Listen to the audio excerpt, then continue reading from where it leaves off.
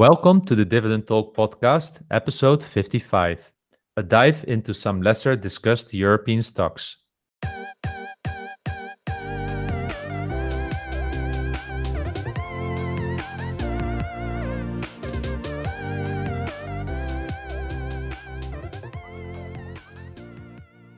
Hey guys, welcome back to another episode of Dividend Talk. I'm your co-host European DGI, and today I'm joined with the Kleine Kapitalist. EMF is still on holiday on his well-deserved vacation, so I'm really glad to have another guest today. This is a podcast in which we discuss our passion for dividend growth investing with our own unique European flavor. If you are new to our channel, please hit the like button and subscribe to us. And also check out our previous episodes on YouTube and Spotify and all your other favorite platforms. See you on the inside.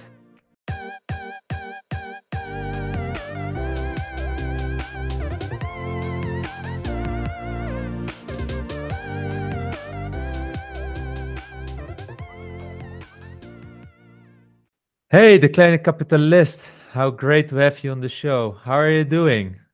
Great for having me. I'm the Kleine Kapitalist.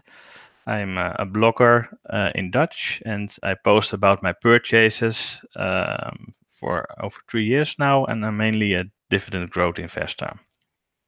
Cool. Yeah, so you're part of also of the Dividend Day community and such. So we know we have met each other quite often and such. And I must say I like your blog a lot. For the listeners, I will put this URL to the blog in the description of the podcast. And you mentioned justice in Dutch, but I can tell you just use Google Translate. There's really good stuff in there.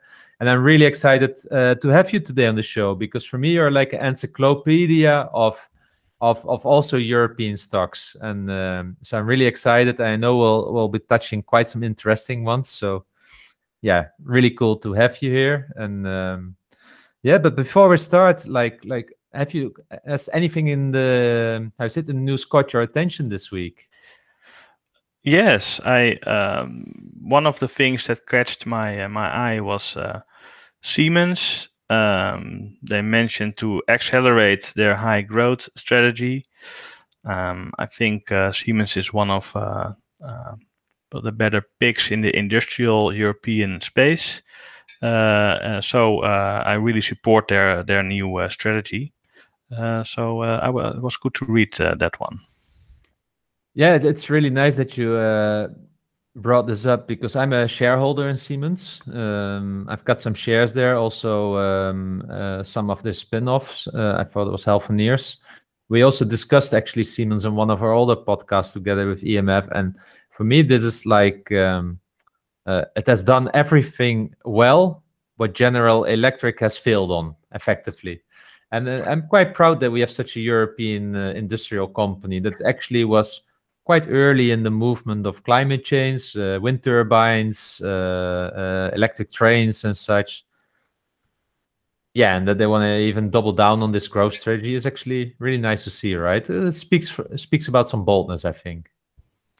Yes, I envy your being a shareholder of Siemens. So maybe I will join you. Well, welcome to the club once you decide to make a decision. But there was something else great in the news as well. And for instance, the Trade Commission in the United States announced today that they are charging Broadcom with illegal monopolization here. It was hitting the news today. And I know you have some shares there. So I was thinking and you know a lot about the chip industry as well. So I was really curious about your opinion on this one. Yes. Well, Broadcom is one of the more aggressive chip manufacturers to my eyes. Well, they have an insane dividend growth. It's really working like a magnet on dividend growth investors. But this is, I feel, something about the risk-reward ratio. Mm-hmm. What is your perspective on this happening? So, I had the other day, I think even Broadcom on one of my watch lists. So I dove a little bit into it. And then one of my Twitter followers shared some articles with me about the aggressive style of management, where they typically buy companies, use that for also to fuel dividend growth, but also kind of kill almost the capex, milk it out. Also having some really tough contracts with suppliers and such, where they're really using market manipulation effectively. And I guess that's also the story about monopolization, to squeeze them out with such. So I think business-wise, ethically speaking, the CEO, I think, is really operating on the edge, but the financial performance has definitely been there. So from that point of view, if you're a shareholder, you could, yeah, I can imagine that many people like this company from a dividend growth point of view. Ethically, it's really for me on the boundary. I could still own it from that point of view. I'm never so scared with monopolization, because I see it actually as a recognition for a good business model. It's not easy also to split up a company. It doesn't happen so quickly.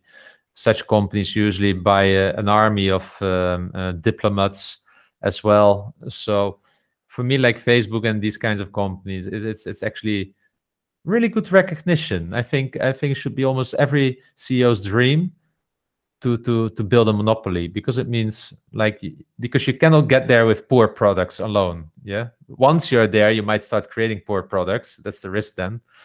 Yeah, that's my thoughts. Those are my thoughts about Broadcom. Well, I really like your perspective, and also about that is like a compliment for your business. Yeah. But still, I'm happy to diversify. So I have more chip, so semiconductor stocks, because this kind of risks or can happen, and can have detrimental effects upon the company. Yeah, I think so. And I think most dividend growth investors have like easily 30, 40 stocks. So if you have one bad actor in it, it shouldn't really matter a lot, unless the allocation is too high. Yeah. But I'm not worried. No.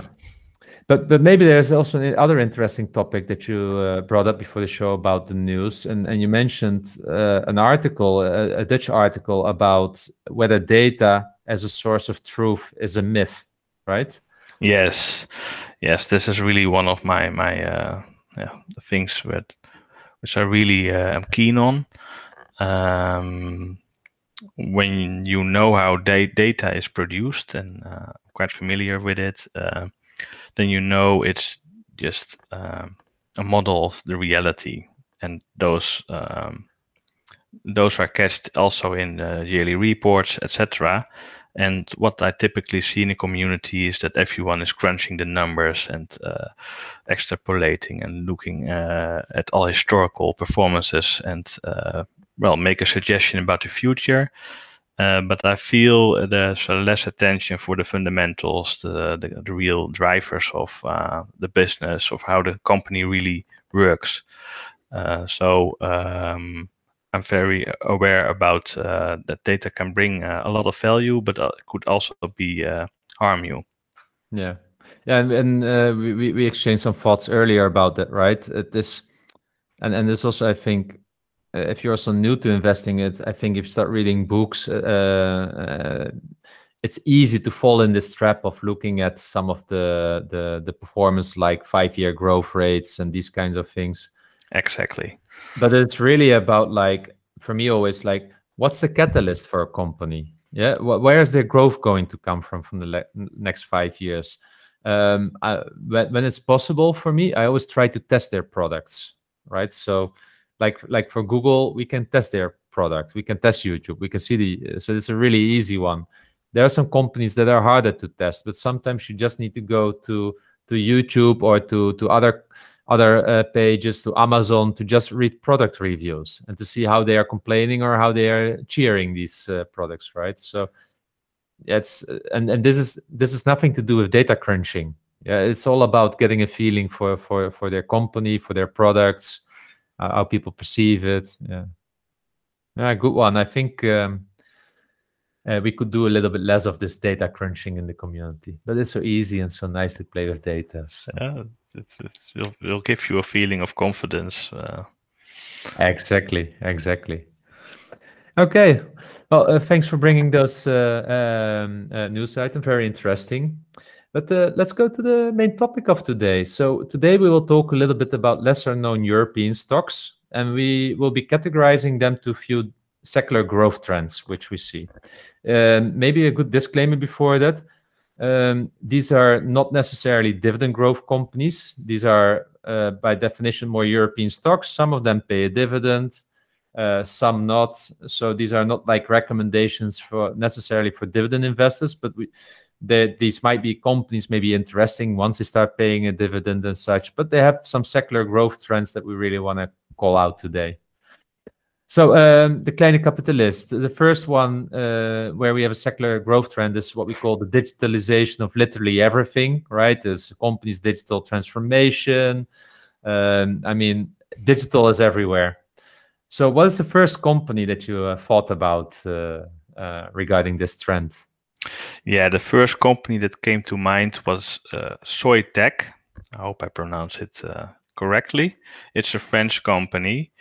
And it's also because the general opinion is that in Europe there are not many technology stocks. Well, I think this is a hidden gem. They produce silicon on insulator wafers, substrates. So are they part in the semiconductor chain? And well, in pretty much every smartphone, there's one silicon part of Soitec. This company is really benefiting from the 5G trend, and well, the revenues will is anticipated to grow to triple in 5 years. And what is also nice to know is they buy their wafers from Siltronic, which is a German company. So the European tech companies are helping each other. Soitec is also without debt, and it looks pricey, but when you look at the growth, then actually it might not be that expensive, and it wouldn't surprise me if they will start with paying a dividend soon. Yeah, I didn't hear ever of this company before, and then you pointed me out as also a member of the 40 CAC CAC of the French index. And yeah, from what I've seen, it looks really solid, and specifically also since last year, you can see really the growth also in the share price here. So yeah, I can see it. I mean, I don't know how reliable the statistics are, but Yahoo Finance gives the price to earnings of 86. Yeah, so there's not a typical 20 price to earnings that dividend growth investors look for. But at the same time, the share price also more than doubled just in a single year, right? And the growth just seems to be there. So market cap, I think, of 6 billion now, approximately. Yes, the real motive in that they produce wafers with less power consumption. So I feel, and this is the most sought after characteristic. So I think the growth rate is underestimated. So well, it's for growth investors, it's probably a nice one to look into. Yeah, super. Okay. No, thank you. That was the first interesting one. Totally out of my circle of competence. Totally out of my comfort zone as a dividend growth investor. So, but hey, that's what I expected. Lots of these golden nuggets. I also know that as part of the how you said the digitalization, you also came up with a Teleperformance, which was a really interesting one in this context. Yes, this one originated in one of the bigger problems that I see with large service companies. It's about customer service. Everyone is complaining about bad service, and this company offers solutions for interacting with your customers also with call centers, digitization, analytics, etc. And they're really expanding. So I think it's a nice one to mention. Yeah, but this is also not a small company, right? From that point of view. No. It's really surprising that well, from our community we don't look at this kind of companies. Well, they are playing such an essential role for some of the bigger companies in the world. Yeah. So what I noticed, they have like a 20 billion market cap at the moment, price to earnings ratio of slightly above 60. But also a dividend. They pay a dividend yield of 0.7%. So hey, that's the first one. So that's a good one. But again, share price almost doubled over a year. I think it is really in this trend now with many tech stocks and such that we're really benefiting from the pandemic. But even if you look at the 5 years price chart as such, you see like it's just a stable growth. It's not really volatile, this stock. So it seems to hit all the numbers here.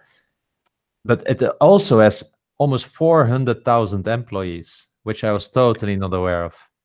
No, yeah, that's mainly because of the call centers, of course. But it's unbelievable that such a big company in number of employees you never heard about it. Yeah, exactly. 400,000. I mean, that's a large city in Europe. I mean, not a capital, but it's a decent city. Yeah. Okay. So and then the third one. What's the first stock in the digital of everything trend? Yeah, the third one that I picked is called Avast software. It's active in cybersecurity software and originated in the Czech Republic. Well, of course, this is one of the bigger trends, and I think it's really a nice one when you want to have exposure in the cybersecurity sector. Yeah, I know Avast, of course, because I always got these pop-ups on my screen to install it when I bought a new laptop. It was typically packaged with a new laptop at the time and such. I used it a lot, and I believe they also acquired AVG Technologies at the time, also a product that I used. So I was really surprised when you, came up with this stock. And also, this one pays quite a good dividend. Yay! Yeah, it's above 2%, right? Yeah, it's almost 2.4%. I checked the dividend policy. They have the typical dividend policy in Europe of paying around 40% of their, in this case, of their levered free cash flow. So as long as the company keeps growing, their dividends will probably also grow. But what I just like about this is that this is like an antivirus and cybersecurity software, where we are usually known with the American big tech companies, right? So to see this as a European company, a Czech multinational company, right, listed in the UK, is really cool that is on the list, and even a proper dividend of 2.4% almost, although the PE is still really juicy with more than 40. Yeah, nice one. So what I will do, by the way, for the listeners, I will put all the tickers and the ISIN codes later also in the description of this podcast, because we might not pronounce all the names well, or it might go a little bit quick. So I'll put all the data in there so that you can later just go to the description and pick them up. Okay, so here we have three nice companies from digitalization trend. I think this is a secular growth trend that will still keep us earning money for the next 10 years from that point of view. The next trend that we have chosen is more like the aging population. And, you know, specifically in Europe, I think we're not making so many kids anymore as our ancestors were doing. So naturally, the population growth is a little bit stagnating, but people are also getting older at the moment, right? So I think this is also, again, if you look at the demographies in the big countries now, many people are retiring at this time around. I think well, I heard yesterday somewhere 50% of the population, I don't know, probably Netherlands, is more than 50 years old. So I think there's a really strong growth trend, and I'm curious to hear which kind of companies you're considering here. Yeah, the first company that I considered was GN Store Noord. It's a Danish company, and they are active in hearing systems. And of course, when people are aging, you see many people with those hearing systems, and they used to be very big, but now they are innovated, right? To almost you cannot see them anymore. And this is one of the larger companies producing hearing systems. And the thing is that they were hit by the COVID pandemic. So they sold less hearing systems, but they also have a business in audio systems, and the home working exploded. So they last year they had an organic growth of above 80%, which Wow. yes, that's insane. While the hearing systems remain stable, so they're in total they had an organic growth above 40%, which is great, and they pay a dividend. Yeah. Well, the dividend is really small in this regard. It's, I think 0.26%. So it's a bit on the low end. I think it will take 50 years probably to get to a 10% yield on cost, unless they double it every year or so, which might be possible. Of course, it all depends on the growth and the future prospects. But yeah, I mean, these are the golden nuggets that we have in Europe, right? These kinds of companies, like it's really like, and this, by the way, huge company, yeah. But still, like these like equipments, and I think in Europe we anyway have a really good pharma industry, and this is also a bit fitting in there. But what is also nice, what you mentioned, is like they are good in hearing aids, so for the aging population. But at the same time, they use this technology also for headsets and such, right? Here, so it's a nice way of being core to your technology, but then diversify in the consumer segments. Yeah, and you really see it's working out because they level out those things with hearing and audio, and so they're quite resilient during this pandemic. And what are your expectations, that they continue on a high growth path, or do you feel like a price earnings of 45 is a little bit on the high end for this company? Yes, it's on the high end for sure. But it could be typically a company which is always expensive and just keep on running. They have a natural tailwind with the aging population, and but also with digitization, home working. So they have some good prospects, but it's richly valued. And then the next one is a really nice one because it's a Noble 30 member, Coloplast, and then it's also a Danish company, and it's in one of my favorite segments, medical devices. I really am bullish on medtech for the next 10 years. I think they will do great. I have a couple of other stocks, not Coloplast yet. Well, also doing it very, very, very well. It pays a dividend. I think it's 1.7%, and also have a nice dividend growth path. Yeah. It's, I mean, it's a Noble 30 member, right? So it has a minimum 22 years of dividend growth. I would need to look up the exact number, but I studied this company several times, and I'm amazed about the performance of this company, how it really turned from a really small company into a powerhouse at the moment.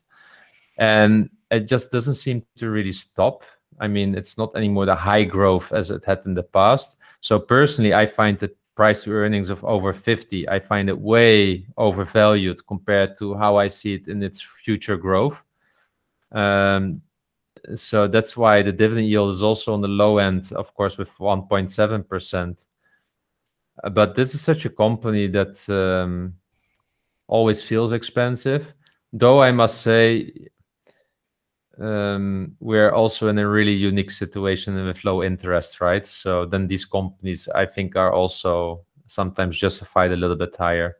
But I'm not touching Coloplast at the moment. For me, it should almost halve before I get really interested. But maybe that's also my Dutch nature of being cheap. So, yeah. Well, I'm also Dutch, and I want to say I'm also cheap, but I cannot do it with all those companies with PEs above 50, right? Yeah, exactly, exactly. Well, you know, sometimes we need to cheat on ourselves, right? Okay. And then there was also a third company, which is maybe not a lesser known to Europeans from their products and their brands, but many people, international people like from the States, don't know this company really. And it's EssilorLuxottica. EssilorLuxottica, yeah, it's an Italian-French corporation, and it's headed in Paris. I think they are famous from their Ray-Ban glasses. And what you typically see at the aging population is that they need more glasses, right? And I do not have glasses myself, but once I was in a store, I was surprised how expensive those are. So that's really that's what triggered me. So to look into this company. And they also on an expansion strategy, right? So that was in the news this week with the acquisition of Grand Vision. Yeah. So maybe we can briefly touch upon that news. Yeah. So this company, right, is also owned by one of the richest persons in Europe, and they made the acquisition of Grand Vision, and Grand Vision is a part of, I think it's called Hull Investments. And they actually ended up in court because of the pandemic, as I understood it. Grand Vision, of course, was severely impacted in the beginning. So what happened, I think, that EssilorLuxottica wanted to have a lower price for this company because the value changed, or the underlying value. They went to court, and I believe they even had something of a case. But in the end, they decided still to pay the full amount of what they committed to Grand Vision in the end, because I also think they just noticed like how big of a brand this is, also in the Netherlands.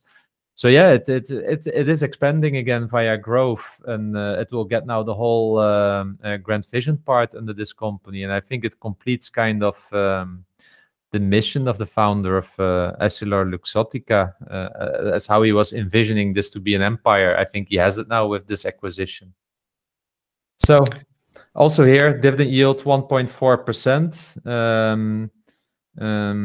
A PE ratio is not realistic because we know that the earnings part was really bad in the pandemic. But I still find it overvalued compared to the fundamentals. I agree on that. It's richly valued. Yeah.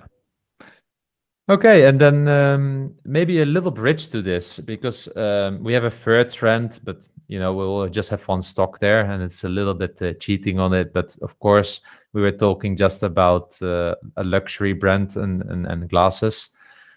So there's also, of course, this Instagram generation, right? That all wants to look beautiful, and we know that L'Oreal benefits a lot from that. You brought up also a really nice story about Norwegian staple, actually, and you really surprised me about that in a very interesting way. Can you say a little bit more about this one? Yeah, the company is called Orkla, and I choose that one because typically we always see the same consumer staples like Unilever, Nestle, Reckitt Benckiser, etc. So I thought, well, this is also quite a big company, and maybe you can know them from the tooth-based brand Jordan. But what I really like about this company is they're also in more the care products, so more like the L'Oreal touch, and also quite a good exposure to India. I always look at the geographic footprint from the revenues and really like large exposures to emerging markets. For the last 10 years, they have a total return of about 9%. It's really growing steadily, so it's a good pick for in your portfolio, and it's yielding above 3%. Yeah, I noticed it, and actually, from what I heard you saying, I really, really like it, and I think many people that follow me know that I'm a big fan of consumer staples. So I really think I have one to look a little bit deeper into. And if you look at the 5-year performance, it feels a little bit like it was dead money. Yeah, if you would have bought it 5 years ago towards now, you know, it allows nicely the dividends to accumulate and to grow into it. So I don't find it richly valued. It is trading slightly above 19 of a price to earnings. So it's, this one really attracts me. So thank you, the Kleine Kapitalist, for bringing this one up. Yes, I also want to mention another reason, because it's Norwegian, and I really like the exposure to the Norwegian kroner. I think it's a strong currency. exactly, and also well, less affected by what we see with quantitative easing. So I think you can also have some good return from currency effects. Yeah, really good one. Okay, cool. So, you know, you gave me 7 European stocks. Some of them I have never looked into. So thank you for that. I know why I have not looked into them ever, probably because they didn't pop up on my screener. But from the other end, Orkla and some of the others, I will definitely do some more homework there. I like, for instance, what you mentioned about also GN Store North. I believe also, I think you mentioned that before the show of the Jabra equipment, and everyone likes Jabra. So there are really some good products in here that you shared with me today. So thanks for that. I'll look into it. Avast and Orkla will be the first two one for me. Hey, but also let's close with that out this section, the main topic of today, these 7 stocks. But let's go to listeners' questions. We have few again. I also know one specifically for you, so let's look into that. But the first one comes from, like always, from Phil Sackler, and he asked, would you buy shares of a football club? Example, Manchester United, Juventus, Borussia Dortmund, Ajax. Would you? What do you think about it? No. This is a short answer, but I advised it once to a friend who was losing money on online betting. So I mentioned you could better buy a share of the football clubs that you bet your money on. So, Yeah. but no, not for me. It's too unpredictable, more emotion, and like more in fashion. So no, not for me. I have the same. I would never probably buy shares of a football club for exact same reasons. Thanks for asking, Phil. But no football clubs for us. And the next question is from Jilly. And he asks us, how do you guys create a watch list? What sources do you use? Yes, a really nice question. It made me puzzling my mind. And the biggest origin is the real world. Just by walking, for example, I went to the office again. I walked to a gate from the railway, and I saw that name Thales on it, and that made me curious about the company. And it happens to be a French company active on radar systems, defense, etc. It's a totally different company, and that's then I will I'll put it on my watch list and look if it could be a good pick for my portfolio. So that is a big source for me. Yeah, and for me, I mean, I use the dividend screener. I have an article for that on my blog as well. I might put the link in the description. So I usually screen. I use what you say as well by keeping my eyes open into the environment. But in Poland, it is a little bit harder sometimes because the most stocks I get only inspired by going to the supermarket, because that's where I usually see the international products. but also just from listening to the community. I mean, today we discussed 7 stocks. There are 2 stocks that I will probably look into. So I get a lot of input from the community as well, and just on Twitter, keeping my eyes open to what people are saying.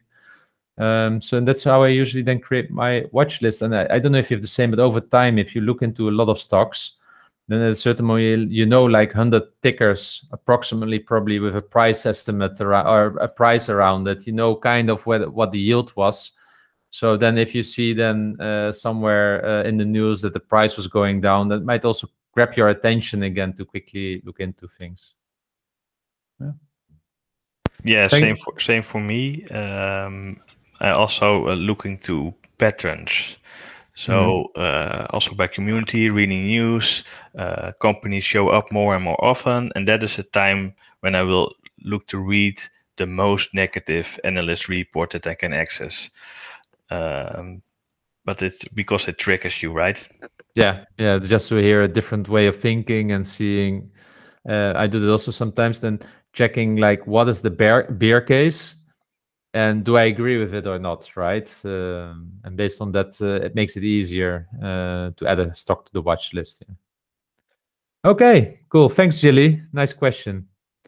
Then the next one is from Fire Pete, and he's this question to me. He said, "In your spring cleanup, you sold Total, but you still have Shell. Is there any specific reason why you prefer Shell over Total?" Well, to clarify that, I didn't own Total. There on my blog, there are 2 things. I've got a desired portfolio, and I've got my real portfolio. What I did there is that I don't want Total anymore in my desired portfolio, but I will keep Shell in there. Why do I keep Shell in there? Just because I own a massive amount of Shell and I didn't own anything from Total yet.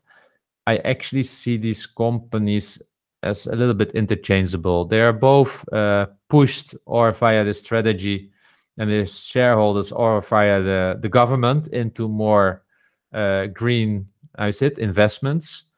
So I both fully agree with their strategy. I just wanted to lower my general exposure to energy and oil stocks.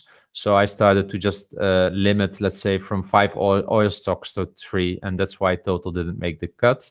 Nothing specifically. If I would look at them both today, I would probably still go for Shell, because I would take, how you said, I would take into the consideration that they have less pressure from the cash flow on the dividends now.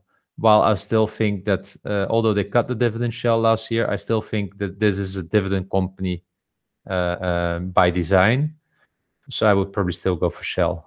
Okay, so then this question is from Richard, and this one is for you to answer, the Kleine Kapitalist. And he's asking, what is your biggest conviction purchase recently and why? Well, the first stock that came to my mind is Vonovia. It's a German real estate company, and I picked that one because I think it's it's a good hedge against inflation. The stock price went down because the fear of raising the interest rates, and they also acquired Deutsche Wohnen. What I really like about the company is that they offer affordable living spaces, which is another market than in the Netherlands, for example. It also pays a nice dividend, and they have a really nice double-digit growth. They have a nice expansion strategy, which have historically worked out very well for them. So yeah, I really think this is a great pick, and I've wrote extensive post about this company on my blog. So if you want to know more, I would. I'll add the link to the description, and then I will recommend everyone to use Google Translate. It works pretty well from Dutch to English. So, yeah, nice one. Thanks. And that was also straight away, by the way, the stock pick for this week. So thank you for that as well. And thank you for triggering this question already, Richard. Okay, next question is from Dividend Dane. And first of all, he he compliments us for being Dutch and not having a single cannabis stock in our portfolio. So the question actually is, do you really have no association to cannabis there? But you don't need to answer that. But anyway, what is real question is like, what is the one stock that got away from both of us? So a stock that we should have bought earlier, but never got on board, and now it's just too expensive. Well, for me, one of the stocks that I really missed is L'Oreal. I really hate it to see it keeps on running. While I love the products, I love the secular trends which are behind them, and now it's so expensive. So that is the one that I really missed. Yeah. Now, for me, it's Walmart. I remember there was a time that several years ago, 3 or 4 years ago, Walmart was trading around 4% dividend yield. And at that time, I don't know, there was a sentiment like Walmart would almost be dead. Yeah. And I should have bought then. I think it was like $60 or something like that at the time. I don't remember where it stands now. I only know that when the sentiment flew away from the market, it started just growing, and it never looked back. So, and they might even have done a stock split in between. So I really regret that one because it was so open and out there. They're like, buy me, telling me. But I was still too early in my journey, I think, to spot such opportunities at that time. I was more sensitive to the sentiment than looking at the fundamentals at the time. Thanks, Dividend Dane. Good question. And yes, I don't own anything around cannabis indeed. I don't own tobacco stocks also anymore. So also no association to cannabis there. And I never smoked cannabis either. So maybe that is the reason why as well. I don't either. Exactly. We're so not Dutch, I guess. Anyway, the last question is from Danny from Poland, and he's asking me a little bit more about Dino SA. It's a grocery store in Poland, and it's rapidly increasing its presence in Poland. He mentions that it doesn't pay a dividend yet, but he's asking me for my opinion here. So, well, Danny, I looked into it. I must confess that I've never seen the shop, actually. The reason for that is when I looked up at their investor relations website is that it's mainly present in the west side of Poland. So I think there's less than 2 stores on 100,000 people in the region where I live. So I've checked them. I saw that one is like on 10 kilometers from me, so not in my reach. But their store growth is really impressive. I think they are growing by 10 to 20% in store count. So this is really like high growth. Also, if you look at how it is performing as a stock as well, it went from 2019 from 100, I guess, zloty, I guess, to 300. So it's a threefold in just 2.5 to 3 years. It's really impressive, and from what I've seen, it's all justified. I think you might be onto a really good stock here if you believe in growth investment. And to your point also, Danny, these are consumer staples like Ahold and such that at a certain moment when they mature will definitely start paying dividends because that's what their cash flow will allow them to do. But now it's really in growth mode, so it's not for me. But it's really it's a really interesting stock. So thanks for sharing that with us in the community. Good. Now, the Kleine Kapitalist, we're coming here to the end of the show. It was really good having you in here. We have discussed literally like 7 or 8 stocks today. We've never discussed on this show. So thank you so much for that. Yeah, it's my pleasure. It was really great to discuss those stocks. I must say I was curious about your reaction because they were really low yield, high growth types of stocks, and we had a discussion before. But I hope that you can also see that there are a lot of European stocks that are of great quality in the low yield space. Yeah, and I'm really happy that you brought this to the attention, because if you look at the blue chip companies in Europe, they all feel like a little bit being outcompeted by the American equivalents often, right? So, and here you really gave some golden nuggets of some niche industries where these are really like A players and top companies. So yeah, really good job. And yeah, I find in general all very expensive from a multiple point of view, but I also see this in the context of where we are with the current stock market, low interest environment, the economy. But yeah, definitely two ideas out of this, and the others I might look a little bit more into it just to understand better the dynamics there, and maybe also that whether those are buy the dip companies. Good. Hey, thanks for having you here. Thanks for everyone listening. Let us know also what you thought about these stock mentions, let's say, because to be clear, these are not necessarily recommendations as such. Always do your own homework, of course. But everyone, have a good weekend. You too, the Kleine Kapitalist, and see you all next week again.